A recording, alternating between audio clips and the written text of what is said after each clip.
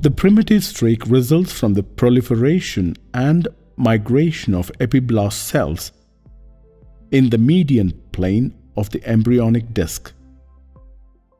As the primitive streak elongates as more cells are added to its caudal end, towards the cranial end of the primitive streak, the cells form an elevation that is known as primitive node, also known as Henson's node, which bulges into the amniotic cavity.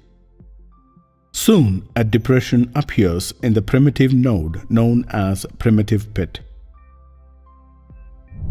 As the cells of the epiblast migrate towards the primitive streak, the shape of the embryonic disc changes from round to oval and oval to pear-shaped, with a broad cranial end and a narrow caudal end. The detached cells of the epiblast around the primitive streak invaginate into the primitive streak.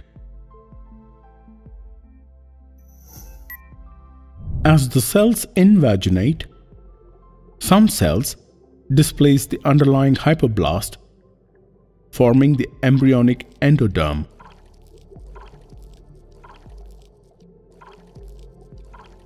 Some of the invaginating cells from the primitive streak lie between the epiblast and the newly formed endoderm, forms the intra-embryonic mesoderm. Later, the remaining cells of the epiblast give rise to the ectoderm.